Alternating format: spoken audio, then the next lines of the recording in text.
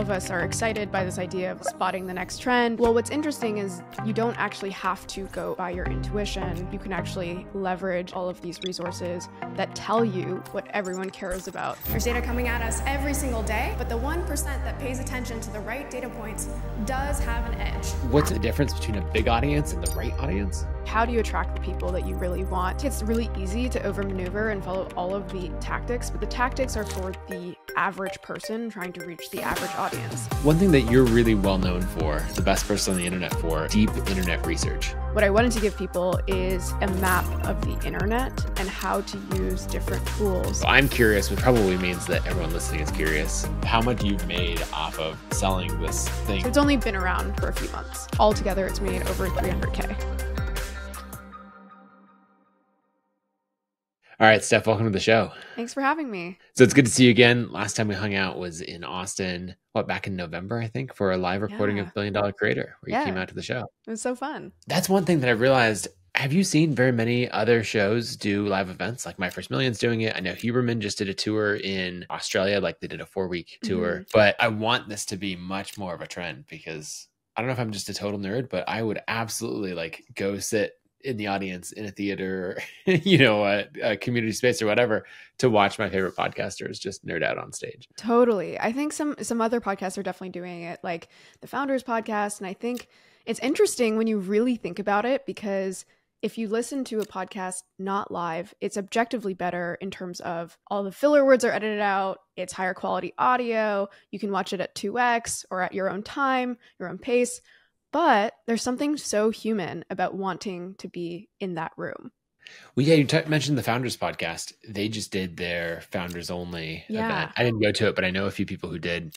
And it was like 150, 160 people, which I think from the way that they were talking about it, I thought it was going to be small because it was like a $5,000 or $6,000 price point. Right. And then seeing that it was, I think, 160 people, I'm like doing the math, like, wait, what is that math? 800 grand, 850,000 in ticket sales. Okay. And I mean, Founders is a very popular podcast, but it being that popular, I was like, all right, listeners want these like in-person, real world experiences to, it's like, okay, if you love this show, then you're probably into some of the same things that I am. Oh, totally. And so like, yeah, let's show up in person. Yeah. I think it also does this really interesting signaling thing where once a podcast gets to size, everyone kind of knows it's of a certain size.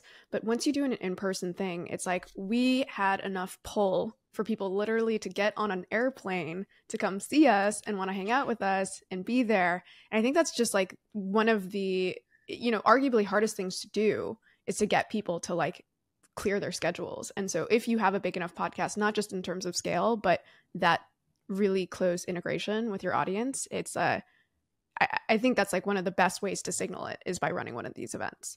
One other thing that I was shocked by, shocked is too strong a word, surprised by when doing the live tour last fall is getting invited to speak at conferences where the conference talk was the live podcast.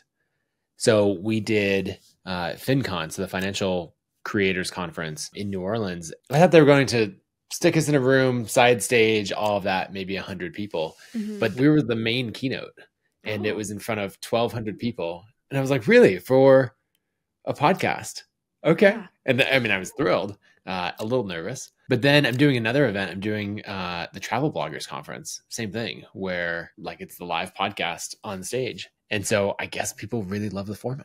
Yeah. Well, let me ask you one thing, Nathan. How many people will listen to an average episode of this, roughly? Not that many, 1,500, 2,000. Well, it's funny because do you feel nervous right now? Oh, not at all. Which is so interesting, right? Because I think about the same things. I've been on podcasts that reach like 100,000 people per episode. And I mean, those are the outliers that I go on, but I don't feel nervous just like sitting there recording in front of Riverside. And if I do a presentation in real life in front of like 50 people, I am shaking. And so it's just really interesting when you think about like even a podcast, 1,500 people, just imagine those faces right in front of you. Yeah, with that, I always tell when someone says like, oh, I have a really small audience, it's only 500 people in my newsletter. And I'm like, imagine, like 500 people is a good sized theater. Yes. Like exactly. And so having that many people paying attention. But one thing that I'm thinking about with the size of the podcast is with this show, I have a balance. I'm curious what you think about it, of trying to keep the show relatively small and only have the right audience. So for example, I did an episode, I guess recorded in November, probably released in January, with Tiago Forte, where it was like a coaching episode, breaking down his business, building out, really coaching him on going from 2 million to 10 million in revenue. And after that episode, I had people like Jay Papasan, Mark Manson, like all of these really well-known creators saying, hey, that was phenomenal. Like, I love the podcast. Ali Abdaal was talking about how him and Angus, his general manager, listens to so many of the episodes. And it made me think about the difference between a big audience and the right audience. Oh, totally. And so my thing that I'm now obsessed with is, okay, how do I get like 1,000 of the professional and star creators to listen to a show and enjoy that, versus saying, how do I get to, say, 100,000 of just kind of a general crowd? Yeah. I mean, it's tough because the metrics that we now have, which are exciting, often lead you in the other direction, right? Like if you're, I think this is why, using Twitter as an example, people start tweeting there, they hear that there's some hack to write some thread or follow some engagement tactic. And while that sometimes, not always, but sometimes does lead to scale, it leads entirely often to the wrong kind of scale and the wrong kind of people that you're ideally not really trying to reach. And then you actually, because the smartest people or the most experienced people in any given space are well aware of all those same tactics, it actually repels those individuals even more. Yeah. It makes me think of Tim McGraw, who runs StoryGrid, which is a writer training, like a fiction writer training and publishing business. And he's grown his YouTube channel. I think it's maybe 10 to 20,000 subscribers. And people keep coming to him and saying like, oh, if you did this, it would grow in this way. If you did that. And his struggle is, he's like, how do I get just the right people? I don't want, the silver play button and to get to 100,000 and then have the channel go this entirely different direction. Exactly what you're saying, of the platforms are here to get you a mass audience, a mass crowd following you. And yet there's some people who are trying to pick this very deliberate path and be like, no, you, but not you. I don't know. What do you think about, or does anyone come to mind of someone who has tried that path, or would you have any ideas for how you really target one audience and exclude others? Yeah, I think, it sounds like obvious advice, but like starting with, hopefully you know your audience and hopefully you would be in your audience. That doesn't have to be the case, but paying attention to what you enjoy. And let me give you a specific example of where following the like tried and true tactics for the masses just absolutely would not work. There's this YouTube channel. It's called Travel Alone Idea. And all it is this person who loves Japanese passenger trains, and they go and they just film these Japanese passenger trains, and they're, the videos are around like 10 to 15 minutes. They're not highly edited. Like they're not glitzy, and there's not all these fancy After Effects transitions, and there's not even sound. There's not even narration. This person literally is just walking around these Japanese passenger trains, and there's this, you can just tell that this person is just like, they just appreciate the nuance and the I guess uniqueness of these environments so much that they don't need to make it more than it is. And if you look at the thumbnails, even, it's just a picture of the train and like a red arrow. But guess how many subscribers this YouTube channel has? Well, I just pulled it up. I'm completely shocked. Yeah. Like I would have guessed, and since you asked, I would have guessed 50,000, right? Because it has to be. It has to be higher than you thought, right? How many it actually has. It has 1.5 million subscribers, but here's the most amazing part to me is if you actually just go and look at their information, they've only uploaded 30 videos, and they joined the platform in October 2021. So around 2.5 years ago. So this defies all of the like engagement tactics, but coming back to your question about like, how do you attract the people that you really want? It's not over maneuvering. Well, one other thing on this really quickly, the view counts are also, so it's not just 1.5 million subscribers over 30 videos, which is insane. But you're looking at view counts, 86 million views on this video from 2 years ago, 25 million. Yes. I mean, even 3.2 million views. And even some of their... Look at the comments too. People are engaging with it. They like it. And so... That's wild. I like to give this example because, again, I think it's really easy to overmaneuver and follow all of the tactics, but the tactics are for the average person trying to reach the average audience. And so if we attack your question about specifically not doing that, it's like, what is something that I am obsessed with? In this case, this person literally just spends their life occasionally going on these passenger trains. And again, they're not trying to apply all of these things to the videos. They're sharing what they appreciate about these trains. And you can tell that in this case, if you were to kind of describe how you feel or the type of people who watch this, they're not looking for something that's like a Mr. Beast, like in your face, like you'll never believe what happens next. In fact, the people who watch this are looking for something calming, for something like that they maybe watch before bed. And, you may think, oh, how does that apply to a traditional creator or someone who's maybe not doing Japanese passenger trains? But I think this question of how do you want to make someone feel as they engage with your content, and some creators, if you really think about it, some creators make the extra effort to make you feel respected as a fellow creator, to make you feel like a fellow expert, versus some other creators make you feel like a beginner, like you don't know what you're doing. There's all these nuances to again, how you can, in creating your content, think through how you're making someone feel. And that sounds fluffy, but that's ultimately why people gravitate to different creators and not others. Can you give an example of something you might do, either using, you could use this show as an example or something else, of like, making someone feel respected as a professional creator, or like kind of that nuance that you're talking about there? Yeah. So, let's use Tim Ferriss. You mentioned him as an example. He does a few things, and he's talked about this publicly. Number one, even just in the ad selection, he makes sure that he doesn't ever share anything that he hasn't actually vetted and that he believes in. He also goes to extreme lengths. And by the way, this is why his content is often not on video, extreme lengths to clean up the content and to make sure it's only like the most interesting, most valuable nuggets. And then I think he also, just in terms of guest selection, make sure that he's not going to bring on someone that you as a listener are not going to be extremely excited about. And I think he's even said like he's not run interviews if they're not very good. Those are very simple examples, but all of that kind of accumulates to you as a listener, maybe not a fellow creator in this particular example, feeling like Tim Ferriss respects my time and therefore I respect what he's putting out there.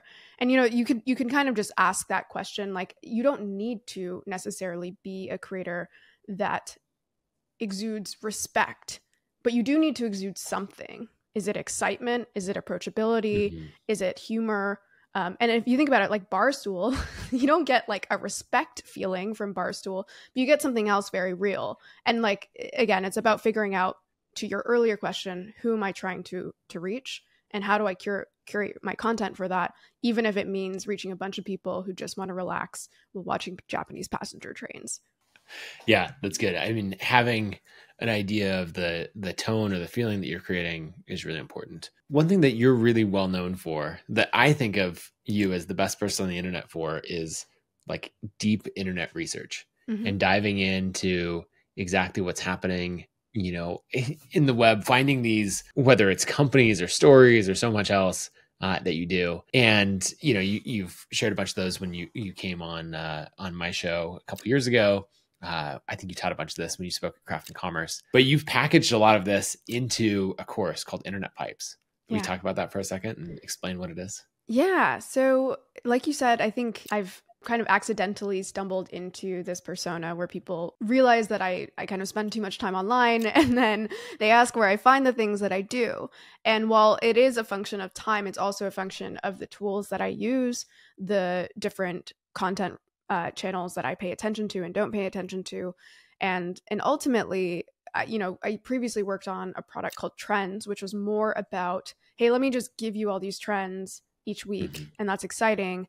But no one ever knew how we found them. And it's not just about replicating trends, but really what I wanted to give people is almost like a map of the internet and how to use different tools to navigate it and to find these things, to surface these things that are all there. And maybe one other thing that I'd say is that I think we are at a unique moment in time when you really think about when the internet was created. There was a wave where, in the early 2000s, all of these websites, whether it was Amazon, Google, Reddit, Wikipedia, they were all being created. So there was a phase where all the information needed to be brought online. And then over the last 5 to 10 years, what we've seen is those not only continue to grow, but all of these data tools come to be that allow you to analyze what's happening on all of those platforms. So a lot of people are familiar with SEO. That has to do with Google, biggest website in the world, where you can see exactly what people are searching, what they're afraid of, what they're excited by, what they're confused by every single day at scale. But all of that also exists for all the products people are buying on Amazon, the communities that they're engaging on Reddit. And so Internet Pipes was, in effect, trying to bring all of these tools, which again are actually kind of new, especially in the grand scale of time, to people so that they can realize whether they're trying to create a business and they want to validate it a little bit before they, jump head first, or they want to create content and they want to make it more interesting. Well, what's interesting is you don't actually have to go only by your intuition. You can actually leverage and lean on all of these resources that tell you what everyone cares about. So that was the idea of Internet Pipes, is really like bringing those ideas and those tools to people who aren't as familiar with them. What are some of the tools that you use the most, like to get into that in a little bit more detail? If you were to give a high level introduction to your methodology of research, and you're like, okay, these are the 2 or 3 tools that you have to learn first. Yeah. So there's a few tools I'll call out, and I'll break them down by channel, because I think what I actually do in Internet Pipes is I talk through some of the biggest websites in the world. I just mentioned a handful of them. So if we think about Google, you got to have, that's like the number one. I think people ignore SEO way too much, not for the purpose of over optimizing your site and trying to generate a bunch of organic traffic, although there's value in that. But again, really to understand what people want. And so there's endless SEO tools. I use Ahrefs. It's a paid tool, so there's other ones. One that I do recommend that people use is Keywords Everywhere. That is a Chrome extension. And basically, the reason why I think that extension in particular is valuable is because it lets you see trends passively. So all of us are excited by this idea of like spotting the next trend or understanding what has a lot of search volume, but we can't dedicate all of our time and mind share to looking for those things. And the thing that Keywords Everywhere does is basically, as you're browsing natively, just looking something up, buying hard kombucha, looking up a golf course, like looking up a creator, it'll tell you the search volume, the related keywords, the trend over time, just embedded in your browser. So again, you don't have to think any harder or look any harder for these trends. It kind of surfaces for you. So that's one. Another one that I've been playing around more with is one called Gummy Search. So that's, if we think about major website, not Google in this case, now this is Reddit. Reddit has millions of communities, and guess how many of those communities have more members than Yankee Stadium, which, by the way, has 46,000 people. How many communities have more than 46,000? I don't know, 1,000, 2,000? Over 7,000 communities are bigger than the number of people that fit in Yankee Stadium. And so to some people, they might be like, 7,000 is not that big a number because we're so used to internet scale. But again, like 7,000, imagine 100 people, and each one of those is a community the size of Yankee Stadium. And then like imagine 70 times that to get to 7,000. It's like a crazy number of communities that are talking about everything from embroidery, 3D printing. These are all big communities, by the way, that have, I think, like 800,000 members or more. The point is that you can learn a lot from these communities the same way that we can learn a lot from the keyword searches that people do on Google. And so the tool that I'm increasingly using there is one called Gummy Search. Similarly, you see an immense amount of commerce that happens on Amazon. So that's our, we got Google, we got Reddit, now we have Amazon. There's tools like Jungle Scout or Helium 10 that allow you to analyze that. There's also a really interesting tool called Import Yeti, which uses freedom of information requests when any supplier ships something by sea into the United States, which is a lot of the freight. And so basically you can look up any manufacturer that, again, that follows the shipments into the United States.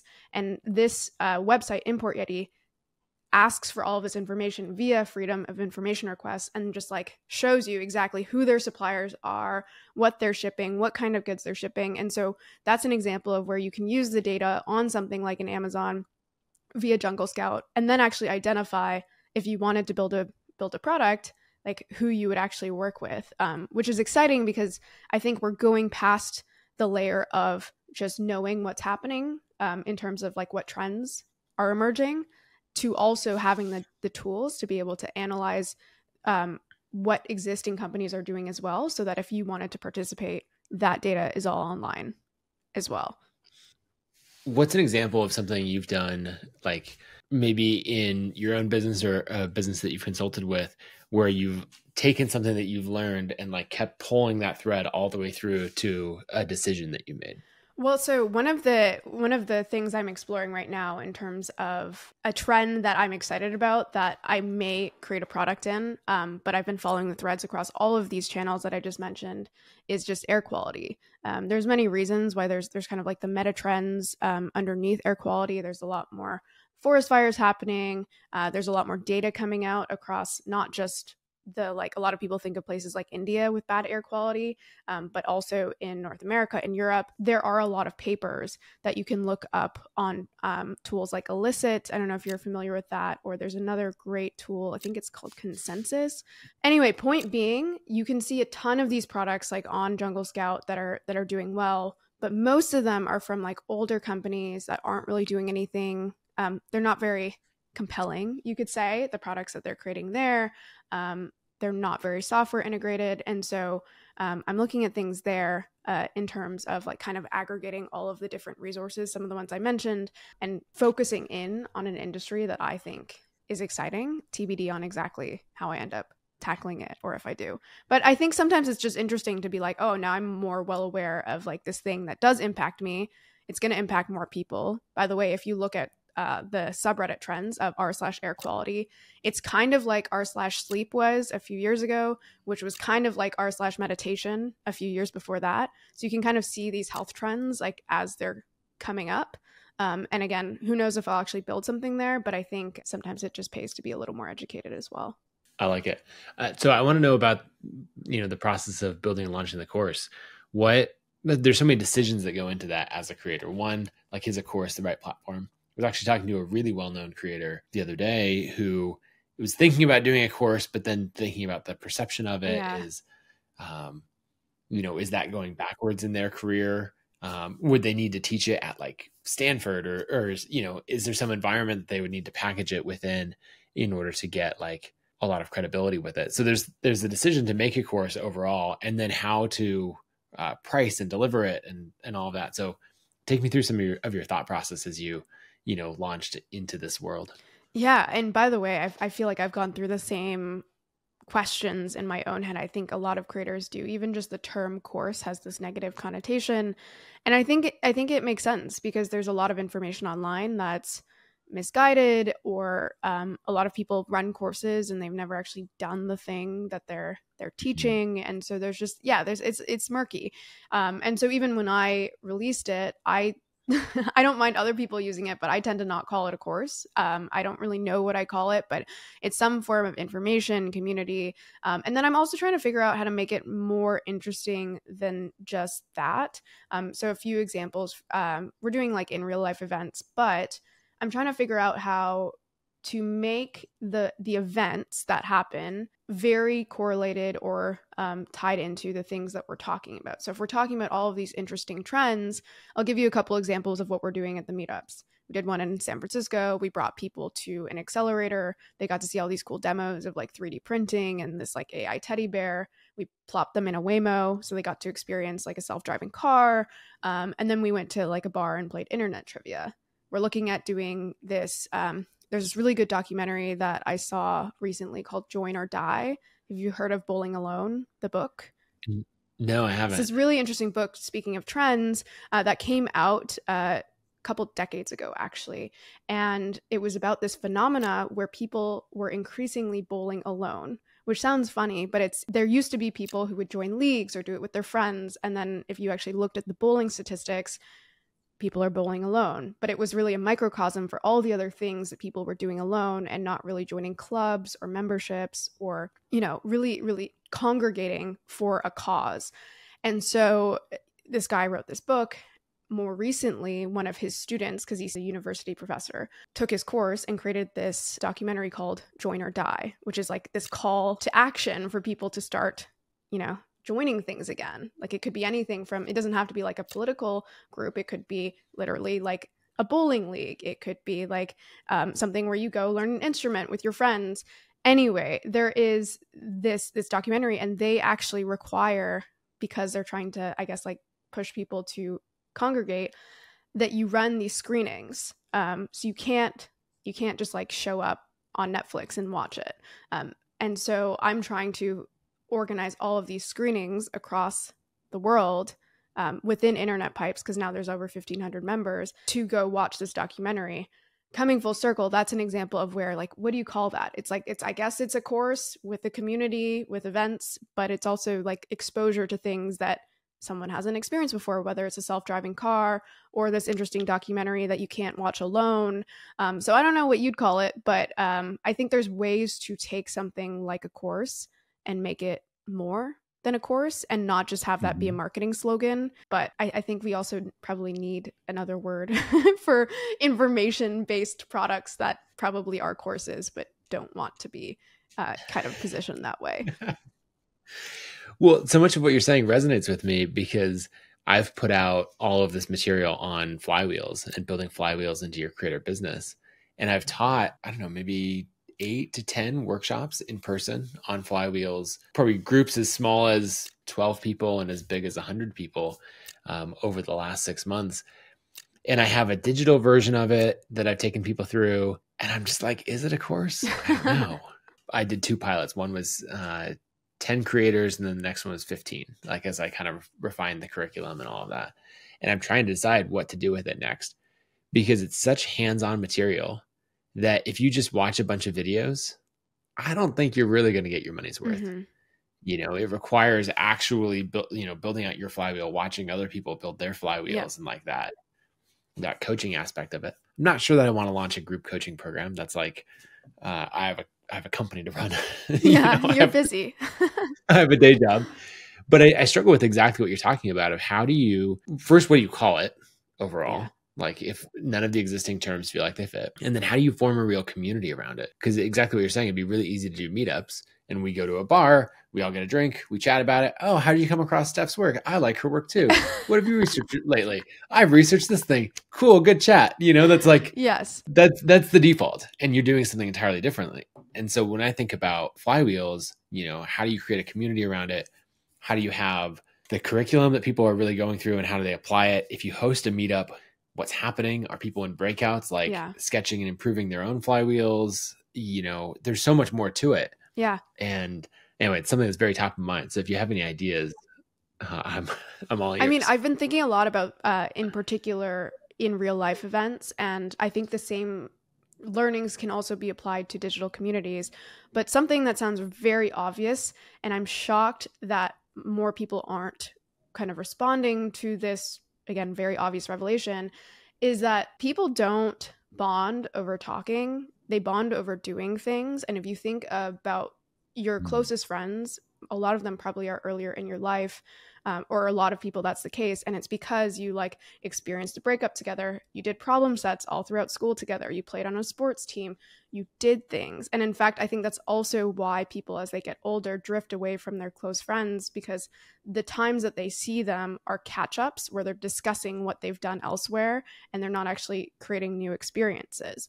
And so if you take that, again, very simple learning and apply it to something like a meetup, of course, every meetup is going to feel exhausting and basically like the same thing that you've experienced at every other meetup if you're just going and you're just randomly being dispersed and expected to like converse and come up with something interesting. And so that's why it's for every meetup I've run, there's always some sort of activity, and breakouts are fine, but they still have that flavor of just like go self-organize and talk.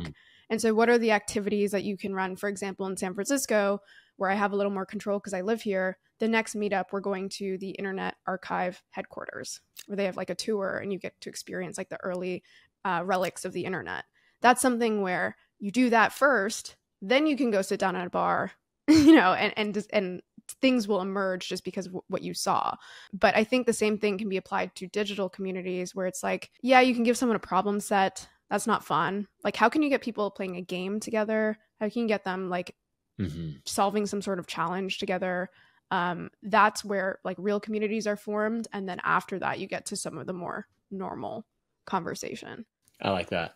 I'm going to play with it a bunch more because it's something that I really want to exist in the world. Yeah. And I want to get this training and methodology out there so much. But I think that's what a lot of creators struggle with is like, oh, I don't want to do the exact same thing that's been done before.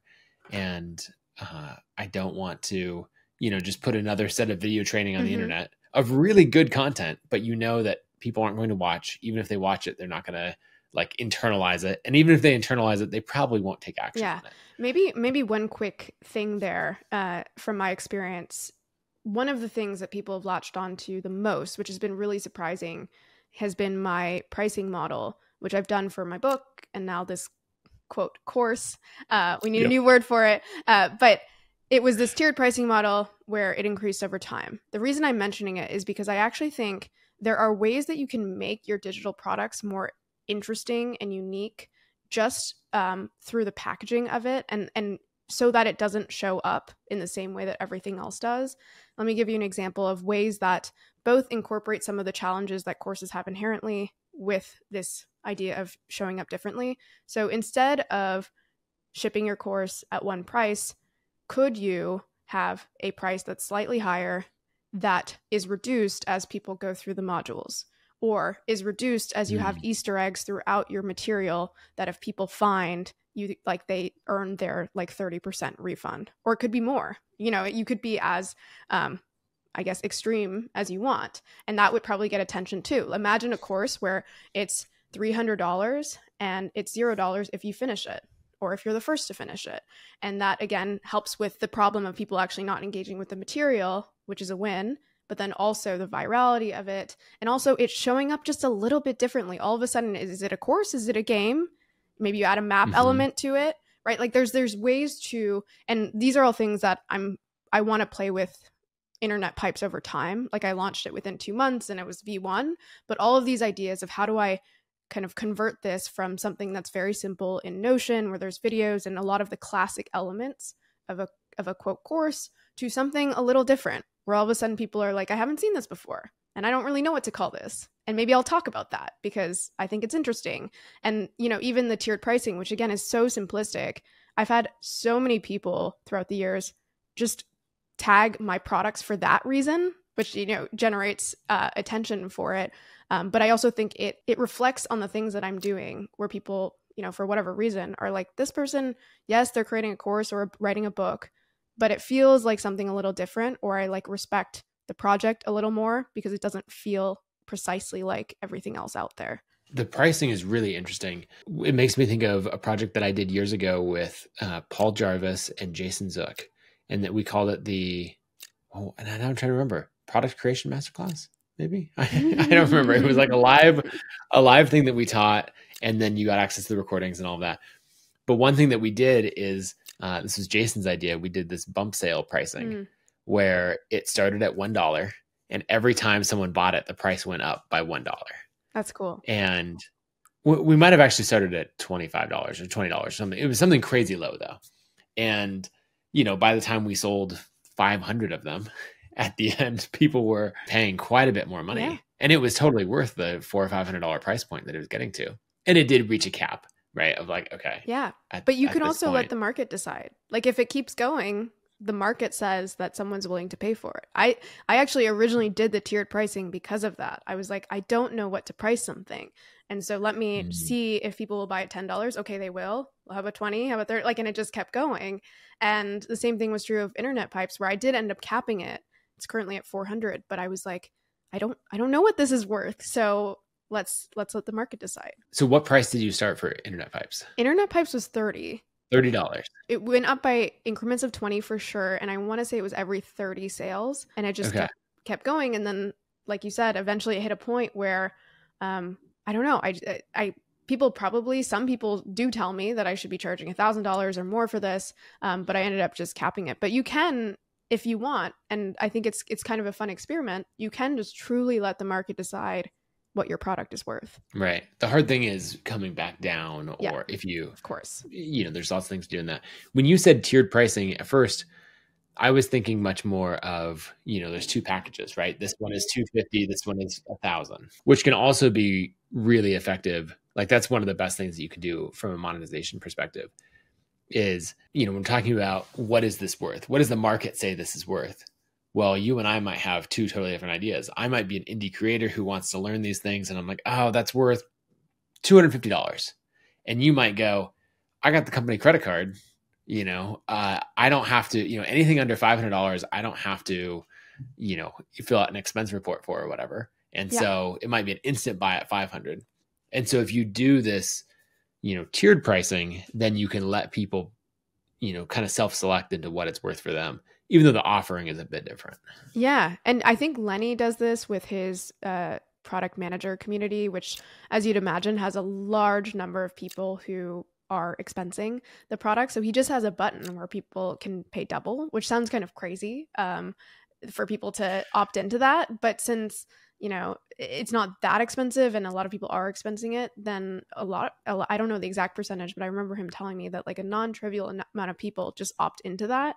And then what I've done on the other end is, to your point, I don't want a product, especially a digital product, to be out of people's means just because they happen to be, born in a country that has a different currency or exchange rate. And so I just have on the page a scholarship program where people can just email me and say like, hey, this is too expensive. And we evaluate on a case-by-case basis. But like, I think you can do things that make your product available to all these different kinds of people in these different tiers, like you're saying. Okay, so I'm curious, which probably means that everyone listening is curious. As you've launched the course, you said you have 1,500 people that have gone through it. And again, I apologize that I just called it a course, but no, it's okay. We should actually have if this goes up on YouTube, someone should comment how many times we together called it a course, because I call it a course too, even though I try not to. Yep, exactly. There needs to be another word. But I'm curious about this, of how much you've made off of selling this thing that is not called a course. So yeah, it's been over 1,500 people, like you said, starting at $30, now $400. So altogether, it's made over $300K so far. That's awesome. And everything you do with this is above and beyond, your day job at A16Z as a podcast host, right?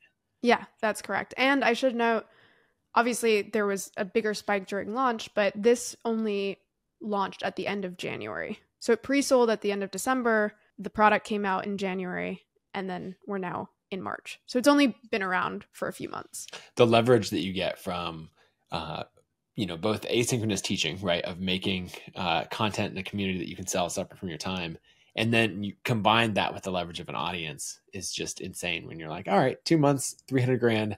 Also, I bet some of that revenue, now you're selling it at a price where every sale means significantly more incremental revenue, 10 times the incremental revenue as, the pre-launch or when you first came out.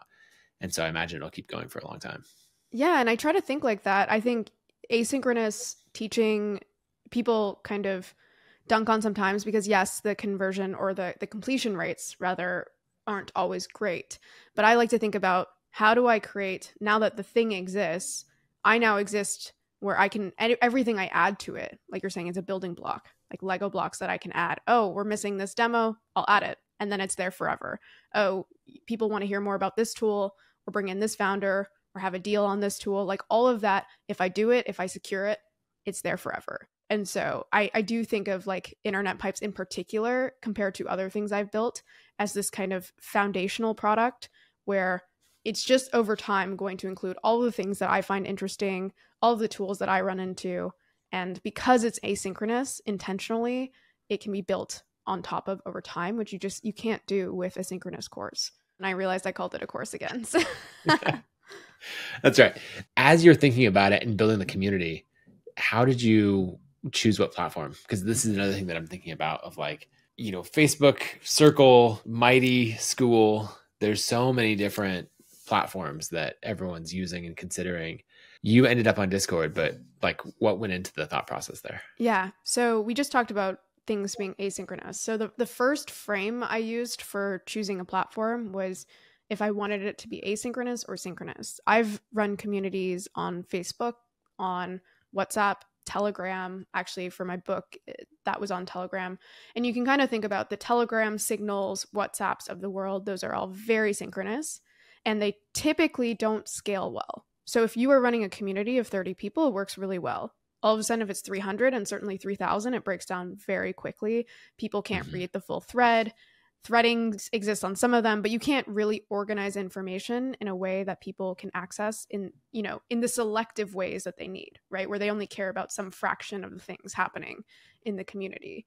Then you take something like a circle or Facebook group, which is intentionally asynchronous, and what people are probably familiar with is like a more forum-based community. The problem, especially with Circle, is how do you get people there? Because it's not the channel that people just natively spend time on. Now, maybe that's changing a little bit because more communities are on Circle, but you have to think, oh, I should go visit that community, or they are getting better at notifying users of what's happening in the community or posts that might be relevant to them or some sort of digest.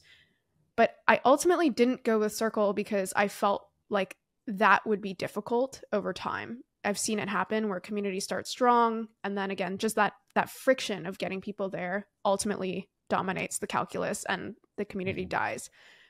So then I thought about Discord, which I don't know if people are familiar.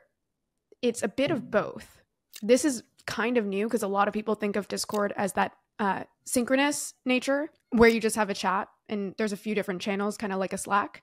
But what Discord has added are these forum channels, which are really nice. So I have this forum channel, for example, called Seeking Help. So anyone looking for help, post something there. And that channel, it's interesting because it's like it shows up as a channel in your channel feed, just like everything else. But when you go in there, each thing looks like a kind of traditional forum post where it's all in its own thread, all has its own emojis and reactions, and you can kind of sift through it like a forum. And so the combination of the async and sync optionality within Discord and the fact that more people use Discord. Now, I know a lot of people still don't like it, but more people use Discord than something like a Circle. So it has that inbuilt, hey, I just happen to be on Discord phenomena. That's why I went with it. Plus, it's just, I haven't used these features as much, but it's extremely extendable, right? There's apps you can integrate. You can play games in there. They just released, a new feature set yesterday that allows you to basically build way more integrations. And by the way, you might think of something like a Midjourney, and why it's been successful is because the user behavior in something like a Discord is already known for many people and you don't have to reteach it. So that's why I went with Discord. It still is hard. The hardest thing with any of these platforms, though, is figuring out how to consistently get people to show up in your community because they just have so many other channels that they're like, people can't keep up with their phones, right? I can't keep up with my texts. So like, how are you going to get people to keep up with your community? Is there anything that you've done besides putting it in Discord, a place where people already are? And I think like Lenny's Slack channel is helped by this, right? Most of his customers are, already community members are already in Slack. So they have that right there. But are there other things that you've seen? Maybe, I guess with when you're running trends, you had the same thing that was in Facebook. So you've defaulted to more of these places where people already are, rather than trying to like convince them like, no, please come over to my little corner of the internet and please remember to come back. Yeah. Is there anything you've seen work for that? Yeah. So Facebook in particular was the best for that. I opted not to go on Facebook just because I feel like less people are there. But a couple years ago, that was amazing about trends is Facebook was really prioritizing in the algorithm community posts. And so if people just happened to be on the platform, they would see all of these posts algorithmically served also, which meant that they probably were relevant to them in their feed, which meant we didn't have to push them there. However, something we did at Trends and that I'm doing here now with Internet Pipes is just like weekly or monthly digests, sending people back to the best things that you're finding in the community so that they just build a behavior there. Another behavior building tactic is anytime we run an event, and we actually run quite a few digital events, the chat is always in Discord, not in Zoom. you're just always sending people back to Discord. The calendar is announced in Discord, right? When we announce new speakers, it's always in Discord. The links, if I share some resources, it's always in Discord. And some people might find that annoying because they're like, oh, I got to open Discord. But it's building that behavior of like, here you are in Discord again and again and again and again. And eventually I feel like every time that they're there, hopefully they're, going to find something that they want to engage with. And so I'm all just like through every piece of the course or the product, I'm trying to push them back to Discord. So there's that habitual nature so that eventually it's just inbuilt where they want to be there. I like it. I'm taking a bunch of notes for what I'm doing for my own not course that I'm launching soon. Maybe going a little bit of a different direction as we wrap up.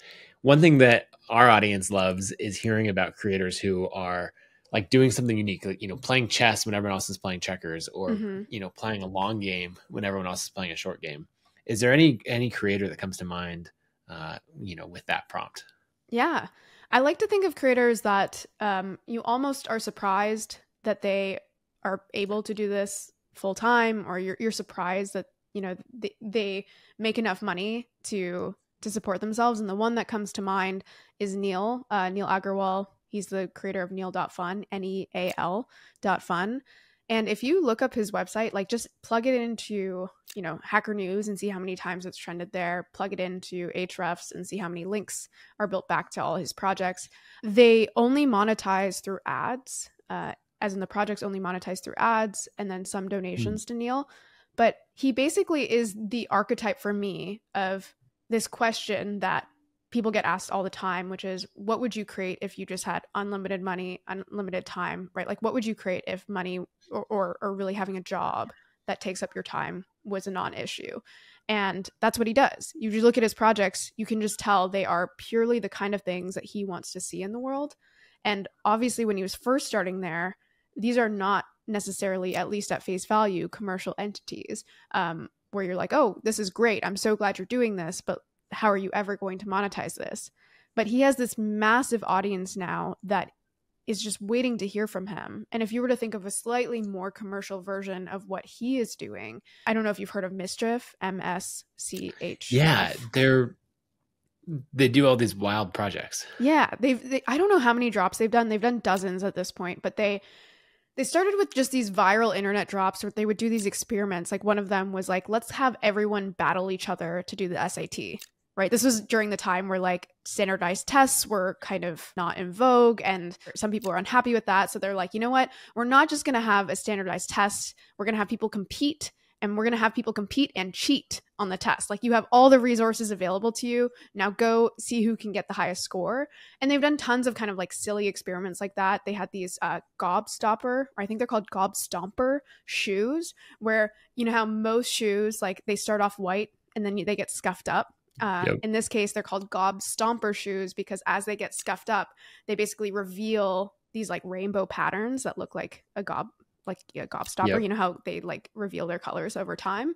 So they, I think, partnered with Jimmy Fallon on this. And so they've really got scale now, as in for those shoes, but they do all these drops. And that's an example of now that they have a ton of people listening every time they drop some kind of wonky, wild project, they actually can make money from it. But I think, something that you've talked about and a lot of other creators talk about is just, it's really competitive today to create things. And the hard part is not finding, often a product to build or a supplier that you can reach. We talked about some of the resources earlier, that all of that stuff is online today.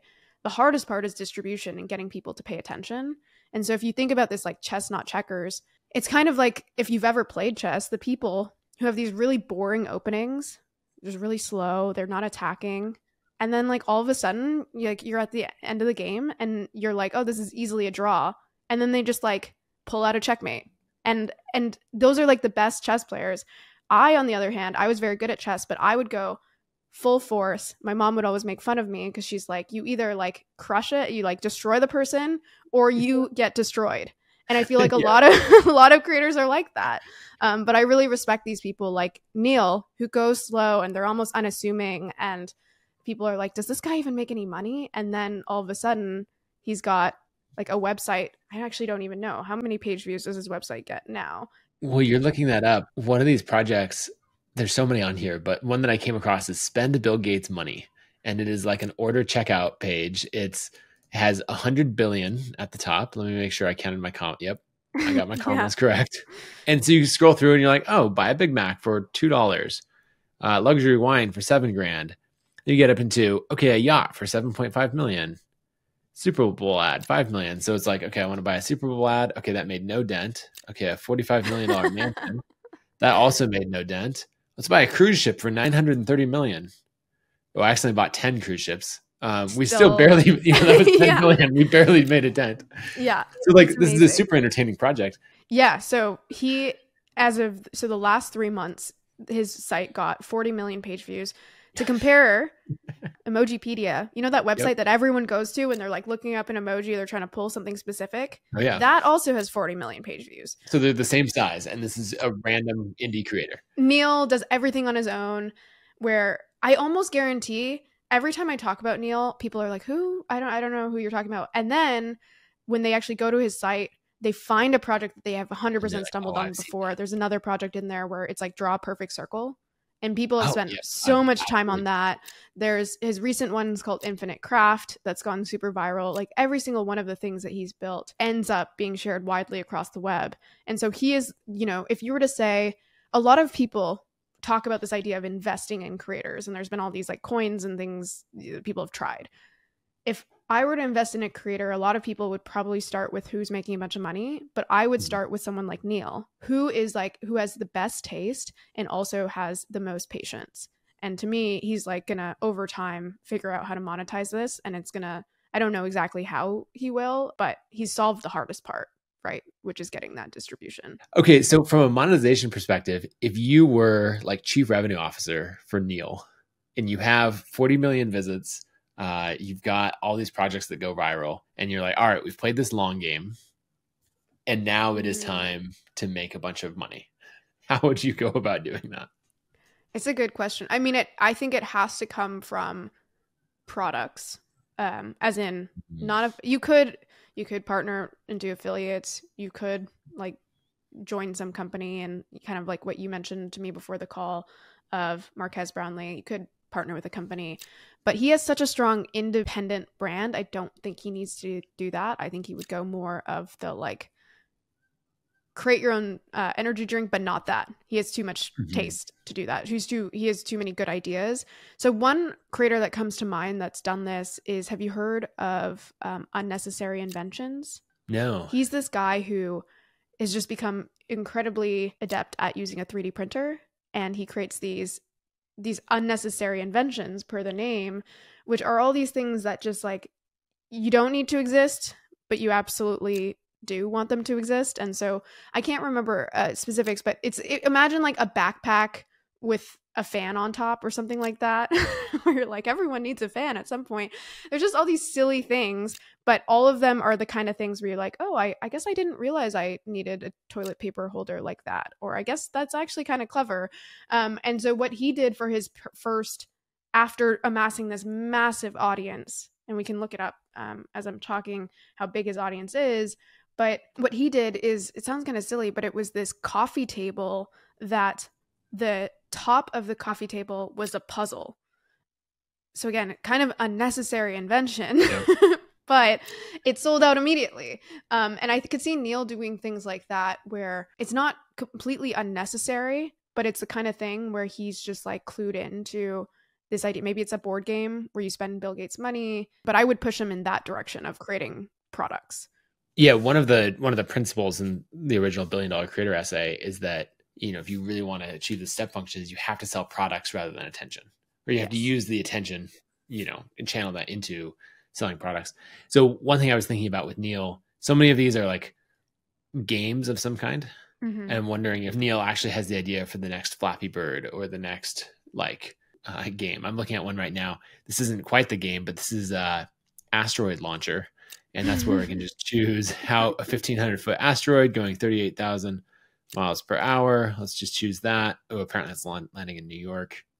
Okay. Well, 647,000 people were vaporized by the crater. This is a terrible game, but sorry, Queens.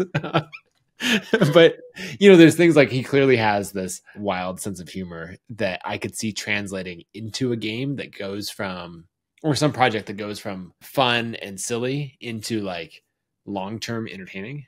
You know, Yes. basically, and then he could monetize that in so many ways. If he gets someone to come back and play with the same thing over and over again. Yeah, totally. And I think there's something about his style which incorporates retro, and like he does this like internet artifact museum, and like you can imagine something like, imagine a magic 8 ball, but there's something like new, like it's like an AI version of it, or like it allows you to talk to a billionaire, right? Because like you could use AI to like talk to Bill Gates, but in this like weird magic 8 ball version. There's I feel like if you sat down with Neil for long enough and you just like probed him on what he finds interesting, there would be products in there. And the key really is where I feel like people go astray when they enter the product space is they diverge from like what their audience loved about them in the first place. So they're like, oh, I guess we sell merch, or we sell like an energy drink. And maybe there's some alignment there for some creators.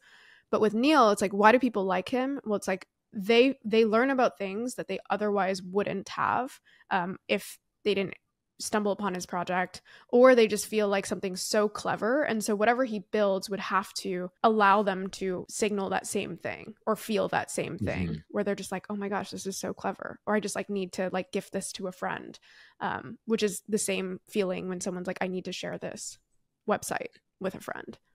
Yeah. Oh, that's interesting. The tie-in, anytime you're like, an audience is all about creating a feeling, right? The best audiences, the best communities. And so when you're trying to make this connection between a product or monetization of any kind and the audience or community, then it really, to be successful, it needs to evoke the same feeling. And well, I think that's a really important point. Yeah. And that's why like it's not just physical products. Like we talked about events earlier. It's like why with Internet Pipes, I'm like, I need the events to not just be the average event. I need the events to be an Internet Pipes event where that's that linkage, not just in terms of information, but that feeling, that kind of like quirky, I love the internet, I love data, I love spending time with people and talking about trends. Like that comes through in the activities, it comes through in the locations we go to.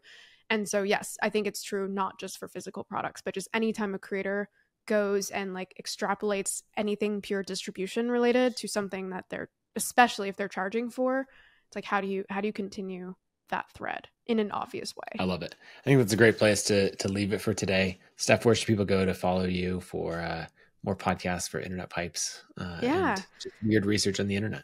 Yeah, I know. So if you follow me on Twitter, you will hear about all these like random, like we heard me jamming on air quality, but just these different rabbit holes is often where I share them on Twitter. So Steph Smith IO, my website is stephsmith.io, and Internet Pipes is just at internetpipes.com. I love it. Thanks for coming on.